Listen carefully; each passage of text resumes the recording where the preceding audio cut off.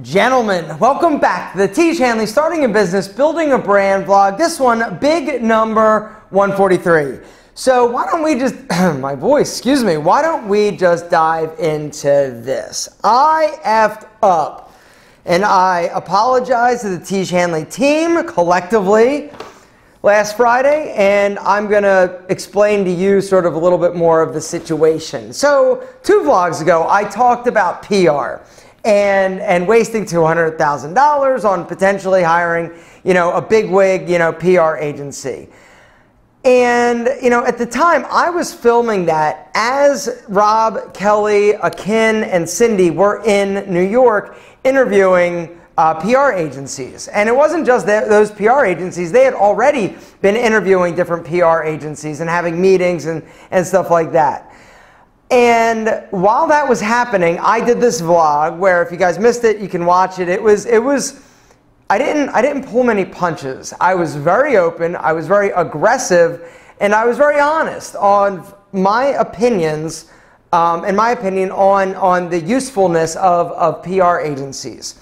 And as that sort of went out, things started to fall into place in terms of Tiege Hanley, and almost like it was like a domino effect. There were repercussions. There were repercussions of that vlog that I did not anticipate, and looking back, I am ashamed of myself for coming on that strong, that early, while something was unfolding. And here's the reason why.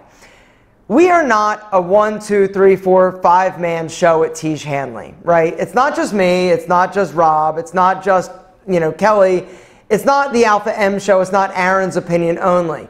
We have a team. I think right now we have like 12, I think, full-time employees, and each employee has a different role, has a different responsibility. And what each person does affects other people. And Cindy specifically, her job is brand manager, and she was tasked, I believe, by Kelley to sort of start to explore whether or not PR would be something beneficial to Tiege Hanley, and to sort of set those meetings and to sort of do briefs and get the whole process going and handle it.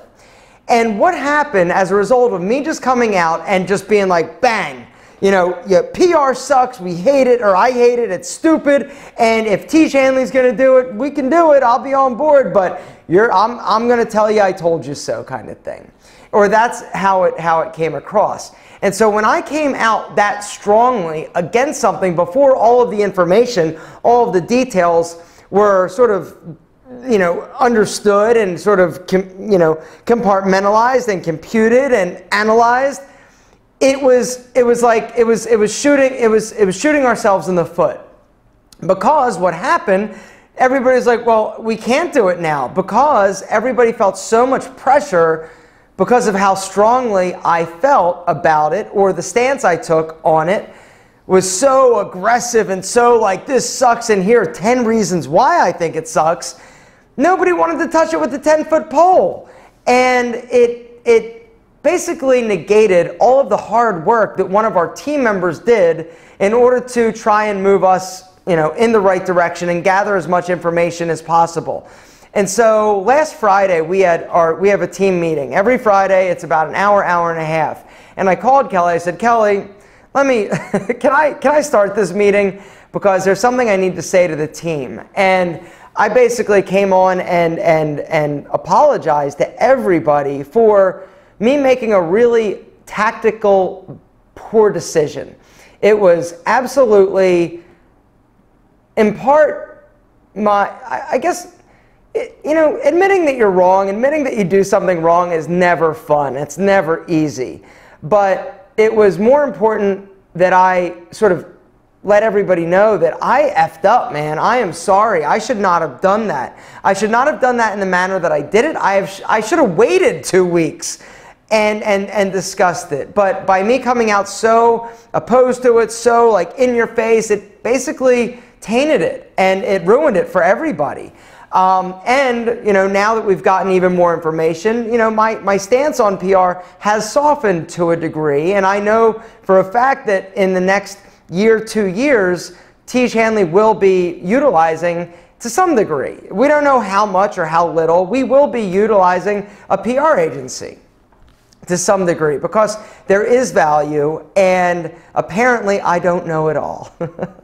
And so I wanted to apologize to you guys, or just tell you sort of what happened or how it sort of unfolded, but it was a domino effect. And I guess the business lesson and takeaway, there are a few of them from my mistake. Number one is don't assume you know everything before you get all of the information. Number two is don't be so fixed and rigid in your ideology or thinking that you are opposed to hearing from other people and getting more information. And the third thing is understand that what you do and the decisions you make as a business owner, they affect everybody and everybody on your team. And you, like for me, I was representing Tiege Hanley. You know, they give me, Rob, Kelley, the chemist, the whole team, they give me a ton of flexibility filming this vlog. And they never know really what I'm going to talk about. You know, I'll reach out and be like, hey, are there any high-level updates that I need to sort of get out or you think are important or the guys should know? But they give me a ton of freedom and flexibility, which is good. You know, it's very open, it's very honest. The communication that you and I have is amazing, and you have an insight into a business, a potentially humongous business, if everything goes as planned, you know, that most people don't have. But we're also starting this business and communicating and talking to our customers and our friends, you. We decided to do something a little bit different. You know, we knew that if Tiege Hanley was going to be successful, it was going to be because of you primarily. And we felt like it was something and a chance for us to, you know, let you into our world and watch the process because it's very exciting. You know, we have very, very big aspirations for this company. And, you know, it's kind of crazy, but you think about it. You know, when you get, you know, some of these big companies, it's tricky, right? Because there's a lot of nuance. There's a lot of stuff that you don't necessarily want to air your dirty laundry to everybody. And, you know, some things you need to keep sort of private, and we do. You know, I don't share all of the gory details of finances and numbers and all that stuff with you guys, and it's really not appropriate at this point. Last night I had a call with Rob and Kelley, and we were talking about, you know, what is like the outward facing goal of Tiege Hanley? Like what, as owners, what's the real goal? Because up until this point, our goal seriously has just been, let's make the best company we possibly can. And, you know, hopefully the guys buy it, hopefully guys love it and stay with it, and let's try to develop a culture. And we wanted to build the best company we can. We want to change the way people utilize skincare. We want to really revolutionize skincare and men and how men use skincare and take care of themselves and feel great about themselves and all sorts of incredible things. But we never really put a number on it. We never put a number on subscribers. We never put a number on, like, you know, annual revenue. We never really sat down and discussed it, as crazy as it may seem. We've had goals. We hope we can get here in terms of subscribers every day, every month, every year. We hope to grow, you know, X percentage of this and that. But we never really put, like, what is the bullseye? What is the target that we're shooting for? And yesterday, and the reason why I bring that up now, and the reason why I'm telling you about it, is yesterday we had a kickoff meeting with this managerial system, this running of, it's called EOS. It's a form of running your company that is very strategic, very methodical, called, it's EOS, the Entrepreneur's Operating System. There's a book out there if you guys are interested. If you are in business, want to start a business, I would highly recommend looking at this. It basically breaks it down, nuts and bolts. This is what each person is responsible for. This is what each person needs to do in order to be successful. Like, it pretty much details everything. And one of the reasons why you adopt EOS, or the Entrepreneur's Operating System, is because it cuts out a lot of the noise. You don't get bogged down with minutia, and that's one of the biggest issues that a business has. It's all of the noise, putting out fires. Well, this eliminates that and really helps you prioritize as a business and make sure that the people you have are in the roles that they should be in order to succeed. And if everybody succeeds, then it will move our business forward. But we had a kickoff meeting. This is and to back up a little bit, there's a startup. The way that we sort of heard about this, I mean, it's a book. Rob had heard about it independently of Kelley, but Kelley was talking to one of the tenants in the space that we occupy at Tiege Hanley. It's called Farmer's Fridge, and it is one of the coolest things. It's these like salad vending machines, and they're blowing up. They started in Chicago. It's a small company, and they are expanding. Now they're in a few airports. They're just growing like crazy. And Kelley had become, pretty friendly with them and said, they were talking just about business, and they had referenced the fact that they hired a person to help them implement the EOS system and strategy in their business. And so they referred the person that helped them implement this system. They also recommended that you don't try and self-implement it because there are all sorts of issues with that, and you really need a third-party person that's unbiased to come in and sort of help you manage the transition into the system, because it's different.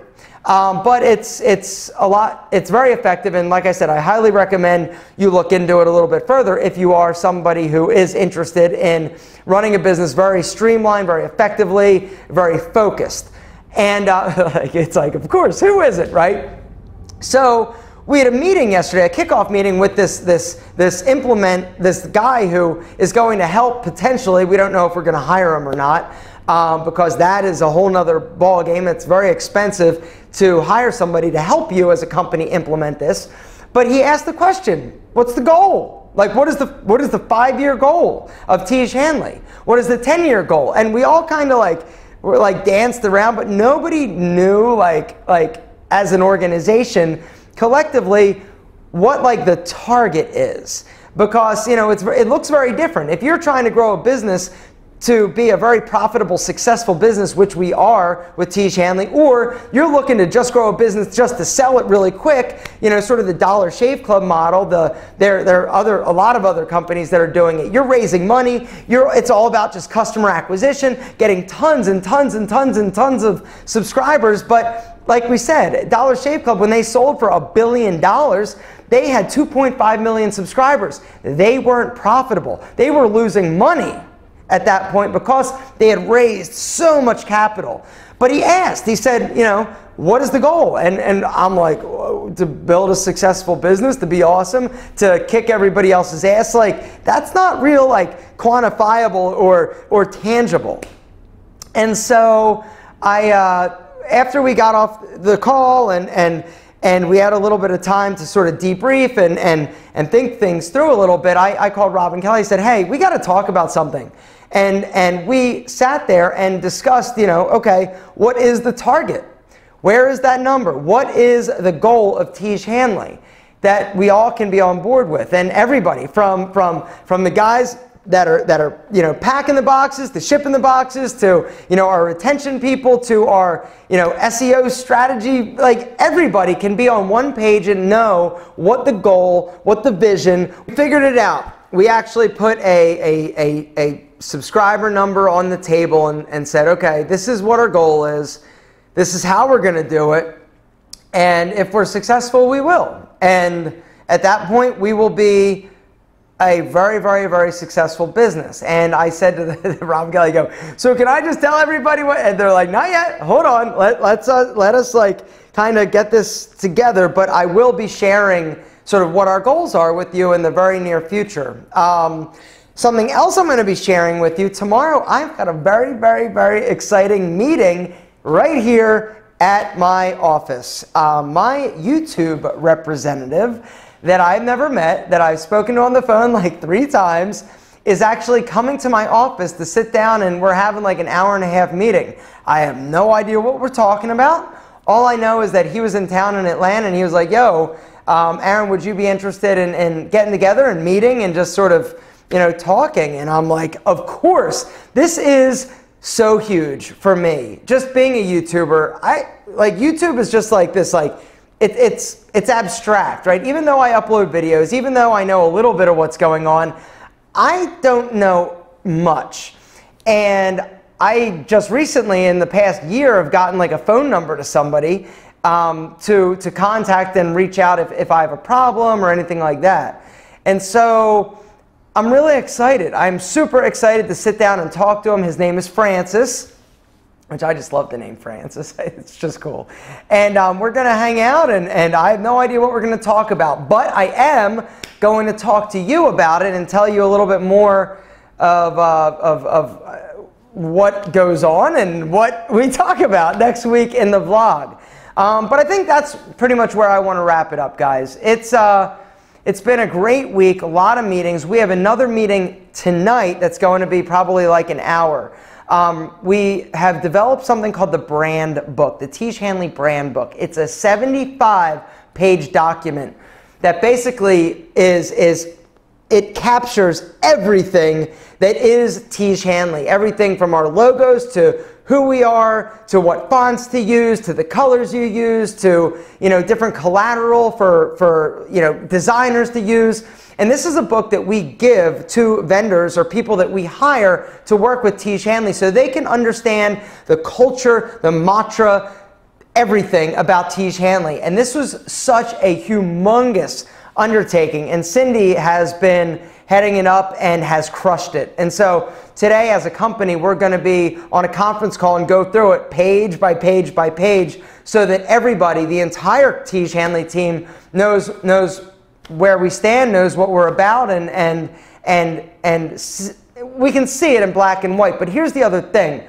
This document is living, it's breathing, it's morphing, it's changing. It's not like set in stone, like this never changes.